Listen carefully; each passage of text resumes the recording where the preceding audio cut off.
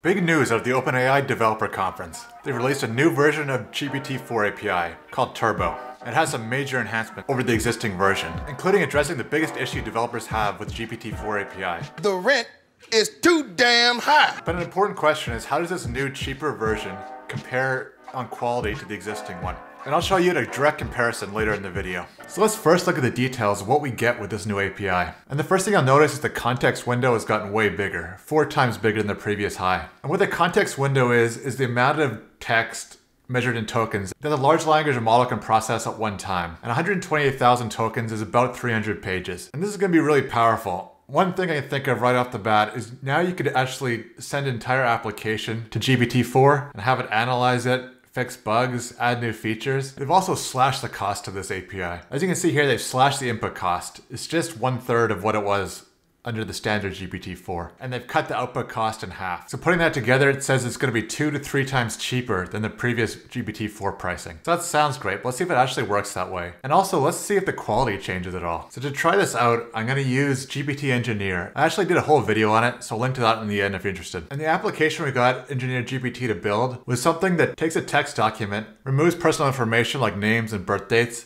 and then converts it to PDF. So really all we have to do to get this working with the new GPT-4 Turbo is to change the model. So we're going to change it here to GPT-4 1106 preview. So we'll keep our input prompt the same and we'll just run this thing. And there we go, it's running again. It seems to be a bit faster now with the turbo, so the speed part of it does check out. And this part of the process is actually building a specification and breaking the problem down to steps. And this part seems to work as before. And now it's actually coding the application. So this will be the interesting part. So let's have a look at the new code versus the old code. And this is the part I got a bit disappointed in.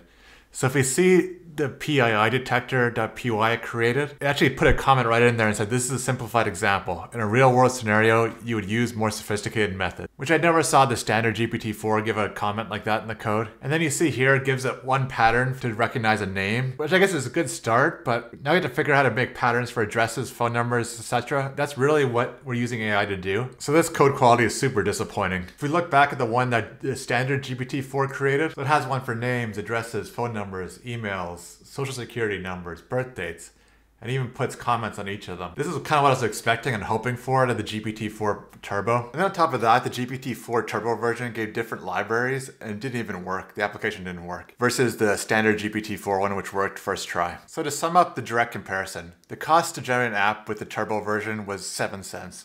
So it was really cheap, versus 23 cents with the standard one. And I could tell it was noticeably faster generating the code. But as you saw, the quality just isn't there yet. So it's not really useful for me to generate code as of right now. But remember, this is just the preview. The real stable version is coming out in a few weeks, and I'm sure there'll be future enhancements and iterations to make it even better. This has a lot of potential. With that huge context window and cheap cost, and it'll eventually be amazing in agentic frameworks like AutoGen, where you really pass a lot of data into the context when the different agents talk to each other. This is going to be really powerful. But let me know in the comments, are you experiencing the same thing? Another thing to mention, I did some testing on different kind of use cases. So if you're just evaluating text and doing a summary of a news article, for example, the Turbo version seems comparable to the standard GPT-4 API. So maybe it's just degraded in terms of code quality. Thanks so much for watching. I'll talk to you in the next one.